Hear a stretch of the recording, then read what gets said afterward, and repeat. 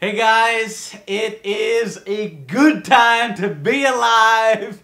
I feel this rush of nostalgia just coming back from Dragon Ball Z Resurrection F. It is like the fucking 90s again. I feel like I'm a kid again. I'm watching Dragon Ball Z every Saturday on fucking Toonami, and it is Dragon Ball Z is as good as it's ever been, as best as it's ever been, maybe even better than it was way back in the day.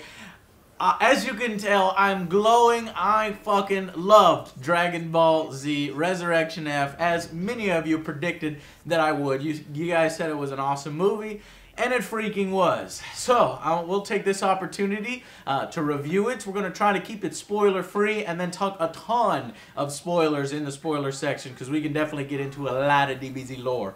But in order to sum up this one, basically, Freiza is back from the dead a third time. The first time he was a robot, got slashed into a million pieces by Trunks relatively easily. This time he is resurrected through the use of the Dragon Balls, and it's up to Goku and Vegeta and the rest of the Z fighters to prevent the destruction of Earth and save their lives once again. So obviously a story that we have seen many times already in Dragon Ball Z, but somehow this movie is firing on all cylinders. It's got action. It has got insane amounts of comedy. Like, I didn't expect to laugh so much. It probably helped that when I was in the theater, we were with like nothing but hardcore DBZ fans. That's true. And everybody was just enjoying the hell out of it. Just orgasmic. We should have dressed up. I think we should have dressed up. We should have dressed up. I should have at least brought we had the my costumes. fucking scouters. You know we had the costumes. I have fucking scouters. You do. And I don't want to run and get them right now, but basically, what did you guys think of the film?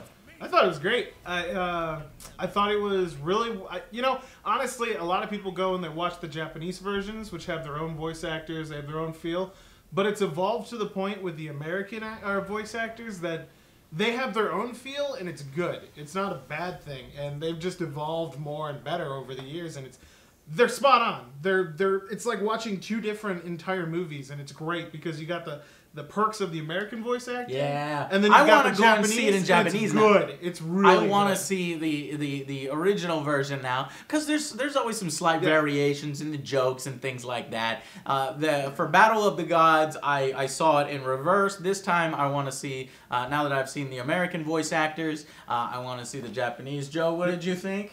I really enjoyed this film. It was like a light-hearted adventure, great comedy. I laughed so much. It's just, and it's brought back so much like nostalgia. I was like, perfect. It's almost like a reunion film. This is great. The film is self-aware of itself about how many times Freiza has come back from the dead. I love how they make so many self-deprecating jokes about how ridiculous power levels are and how ridiculous it is to call these different forms different things. Frieza's just like, fuck it, I'm just gonna call this form Golden Freiza to make it easy for you know, that kind of stuff.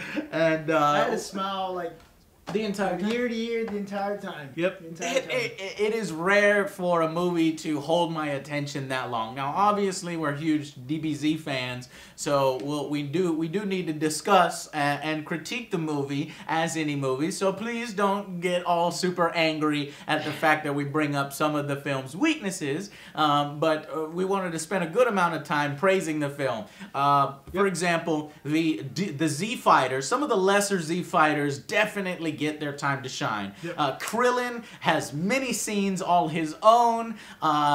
Tien gets some freaking scenes. Some of the lower level Z fighters, including Gohan, who's not really lower level, he was the best of all of those, do fight and have a great amount of screen time fighting the Frieza's soldiers, of which they brought 1,000 or more.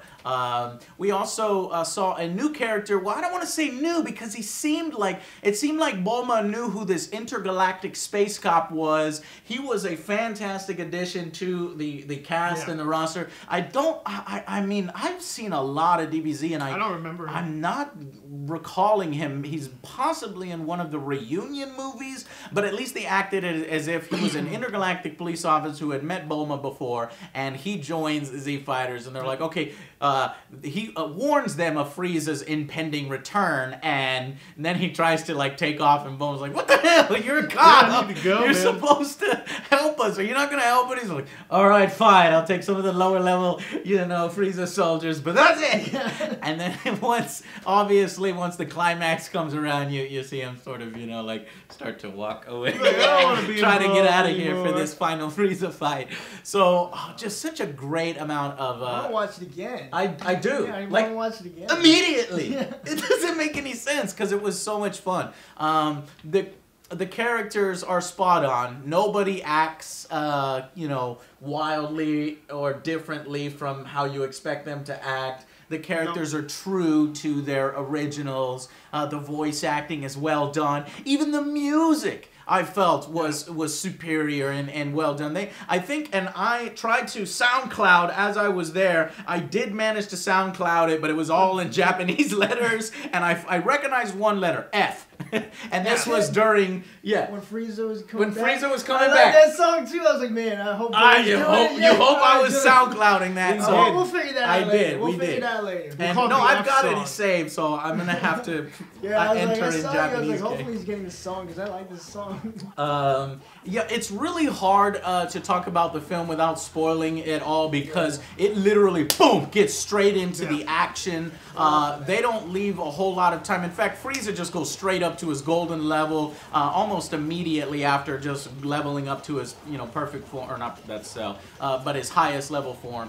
The sleek, bold Frieza. So there are just so many scenes. It's the pacing in the film was so perfect. It was good. Between comedy, between training, between battles, between sort of intermissions and jokes in between. I can't stop glowing and gushing about the film. It was a good movie, yeah. It was a great fucking film. The worst part about it, unfortunately, is it's a limited release. Yep. I want this shit in all theaters. I want it to be a wide release so that I can tell you in this review, go out and see it in theaters. If it's next to you, just go. But by the time this review comes out, I don't know. You may have like 1 or 2 days to see it. So if you have an opportunity to see it in theaters, please go out and see it. I can guarantee that you'll have a good time if you're a DBZ fan. If you're not a DBZ fan, you might be a little lost on who these characters are, but I can still guarantee the laughs are there. It is just a lighthearted reunion film. It's a fun movie. And the animation is fucking fantastic. A lot better, unfortunately, I must say, than DBZ Super, which is starting to concern me lately with its animation quality. I'll put up some pictures that some people have been sharing with me. It hurts. What is that? What is that on the screen? That bad? Yes, that's bad. I haven't seen it. Well, you have to understand that anime schedules for a TV show are a lot different than putting a lot of time and effort into a movie like this. But still, there are Japanese animation shows that still manage to hit a high level of quality for each episode. Too. So it's a little depressing. Hopefully, DBZ Super comes back in because it started off fantastic. The animation was great. Really good. So everybody's complaining about the animation, but let's not be unrealistic. The first 4 or 5 episodes was great. It's this 5th and 6th episodes that are concerning us. Hopefully, it can go back and the only disappointment about DBZ Super, and all of a sudden we've turned this into a super discussion. We're gonna pack it all in here. Yeah, why not? Is that it's just retelling Battle of the Gods movie, and it's gonna retell Resurrection F, the movie we just saw that we love. It's gonna retell those things. So the first season or 2 sagas, I'm still gonna watch it, but it's like, damn, I wish I could be watching original shit from right here. Yeah. But it's because they are picking up from after defeating Majin Buu. And then in the future, they will do a new saga already announced, going to Universe 6. And that's when we can start to go into it. Okay, so you've heard all the positives. Let's talk a little bit about what can hold the film back or some negatives. Let's start with Del. I think they could have, even though they were trying to make fun of themselves in the movie, they could have come up with a better plot device or reworked it somewhat than, let's do the same shit 9 times, 10 times. And it's you have to admit out there that this is the same plot line that we've seen 100 times, where it's just Goku fights Frieza. That's all it is. Oh, this movie is Goku fights Frieza. And they got a new form. It's like Super Saiyan God, Super Saiyan God. It's like, come on, guys. No. There's no new form in this. No. movie. I mean, they're up to like that sort of ridiculous name. Like, he's at like Super Saiyan God, Super Saiyan. No, I don't think that was ever announced in this movie. I think that's going to be in the series. Where does Super Saiyan God, Super Saiyan come from? I don't know. I thought it was Super the blue Saiyan God. Super Saiyan God was red. Oh, that's right. And then the blue is It is Super Saiyan God, Super Saiyan. Yeah, I kind of wanted to find out. But they never made it by name in there, and so he just says, you know, this is my God, my Super Saiyan God form. So I'm glad they left out that ridiculous fucking name, because I wish they would have made a cooler name. What'd you say, Joe? Like, I wanted to find out. Like, he's like, well, how did that come about? And he's like, oh, it's a story. It's too long.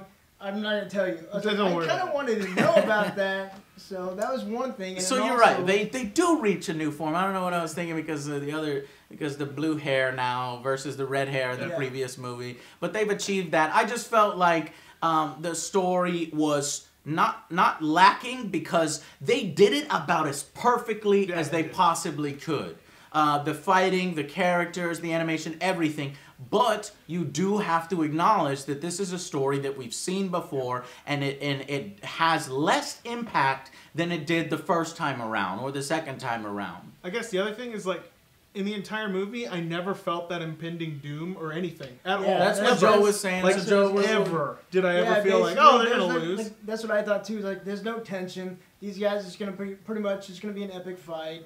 I didn't feel like there's. You saw Beerus and Wiz there. You saw Beerus and Wiz there the whole time. Joe, did you ever feel like if things got way out of control that those two? I knew it. Whenever they were first training.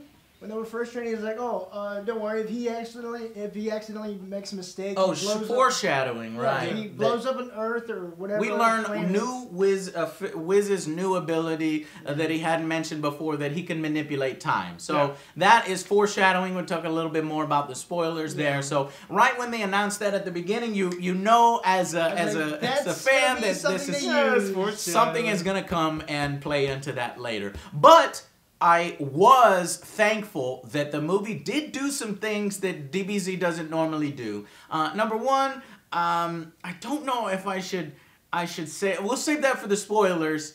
Yeah, we have to save that for this. There's so much in the movie that we need to talk in the spoilers. So basically, the movie is great pacing. Writing is funny as hell, including tons of action scenes. Even the lower level Z fighters get their time to shine. The higher level Z fighters get their time to shine. Vegeta is now, we can tell he's at the same level of Goku is, and took him like 700 episodes, but he got there. He's there now. I love the fact that he surpassed Goku for a brief moment, because Vegeta is my favorite DBZ character in the previous movie Battle of the Gods, and in here you can see that they're both at the same level, and they take a little bit of time to explore the idea that if Goku and Vegeta actually would work together and team up and would synchronize, not to combine, not fusion, but just they would be an unstoppable force, possibly capable of taking on Beerus himself. Wiz, I don't know, because Wiz is this character that I still have no idea. Is he more powerful than Beerus? Yes, it seems like he is. But I like that mystery. What if Beerus gets really pissed off? It's like, obviously the Galactic Council or the fate of the universe made Beerus the deity and not Wiz the deity, so there has to be some reason for that. I love that intrigue, and I love the food storyline. So there was lots of side storylines in the movie. Can you think of any that you particularly liked? I just like the fact that they just, the entire time there's like death and destruction, but they always keep the characters like Beerus and Whis just always to the point where they're like, we just want to eat food. We don't even care. We don't care about anything else. We haven't killed you because you have ice cream. they carry that over from the sequel. They carried over how Trunks has a girlfriend. They carry over a lot of these funny jokes from the Battle of the Gods movie to this movie. Okay, so I think that's enough. A relatively short review. We'll talk a lot about it in the spoilers. So let's do some final verdicts. Go ahead and let's start with OtherJoe. Well, for this one, I'm gonna have to give it. Which we can't do. I'm gonna do a 9. 9 out of 10. I want to go watch it again. You're a huge fan. I was smiling the entire time. That obviously the impending doom kind of knocked it down a bit, but still, I still like the action and everything, so I'm gonna go with a 9. Yeah. Woo, boy, that's really starting to affect a little bit of my rating because I was okay. Go, let's do that. All right, I gotta bring it down. So. DBZ to me, one of the biggest things I remember when I was a kid was that you gotta have that impending doom. You have to feel like they're overcoming a hurdle, and that's just like the whole thing of the entire series. And you didn't feel there's a hurdle they have to overcome. Like with Majin Buu, they had to fuse. With Freiza, Goku had to like go Super Saiyan for the first time. You know, all this crazy stuff. They never had that hurdle. So even though the animation quality and the comedy and everything was really up there, I felt that it wasn't really a movie that hit the point where you feel like, yes, they did it. So I gotta give it an 8 because it's better than a lot of the other movies, but it never hit that hurdle where I was like, yes, they fucking won, because the entire time I was like, they're gonna win. Because even like the entire time they're like, we're so cocky, we got this guy. Vegeta's just gonna sit there the entire time. Right. And it's like, you never get that hurdle. So it's definitely an 8. In my book, it's an 8. It's a strong 8. Okay, well, that reaffirmed my rating. My final rating is going to be an 8 out of 10. I freaking loved it, but it is the highest 8 out of 10 I can give with a badass seal of approval, meaning if you go out and see it, you're going to be entertained. Even if you're not a huge DBZ fan, there's enough jokes and side characters to keep you entertained, and some badass animation. So, yes, it is an 8, and for that almost exact same reason that we've seen Freiza before, even though you can tell at the beginning of the movie they have this great pre-show for fans, and I just really enjoyed that. You got to meet some of the voice actors. You got to meet Freiza's voice actor, and they were really playing up how important Freiza was in the old DBZ and how awesome of a character he is. And I agree completely with all that. But you have to understand that this is the 3rd time we've seen him. He doesn't, you know, his golden form doesn't scare me. No. There isn't that sense of impending danger, especially when you have Beerus and Whis in the picture that can, you know, take care of things if they want to. Even though they tried to explain that, where it's like, I'm the god of destruction, do whatever you want, you know, Freiza. I'm not going to stand in the way. I may save some of these people because they keep supplying me with delicious, delectable treats. I love that shit. Anyways, so he's almost like a Goku himself. Yeah, he loves pretty much. food. Yeah. But yeah, I felt like that impending sense of doom wasn't there. Even though I enjoyed it maximum, I'm going to have to say the Battle of the Gods is that 9 out of 10 for me. And this film is the 8 out of 10. Can you rate Battle of the Gods? Yeah, it was a good 9. 9. Because so you're in agreement. Like, in Battle of the Gods, screw it, I'll spoil it, you know. No. Battle of the Gods, we're not doing a review on that. No, do not spoil Battle of the Gods. Just give it a 9 out of 10. It's a 9 because there was a bad guy. You can do it in the spoiler section. Let me give it to bad guy. Joe, I really 9. So Joe, those two movies are at the same level. Me, 9, 8. 9, 8. Yep. That is Dragon Ball Z Resurrection F. If you have a chance to see it in movies, please go out and support it. I'm just so happy that Dragon Ball Z has had new life injected into it. It feels like it's been as popular as it's ever been. It's as best as it's ever been. Perhaps better. It's great. And you know what? It doesn't really bother me that these are just straight up fight films. It doesn't bother me that it's like, oh, I'm going to a new level. Yes, it's ridiculous. And yes, they've gone to a new level 1,000 million times. But you know what? I keep going to Marvel movies because they're entertaining. And this movie was entertaining from start to finish. So go out and see Dragon Ball Z Resurrection F. You will not regret it. Badass seal of approval. Join us in the spoilers section, or we will see you on the next Angry Joe Show. Bye.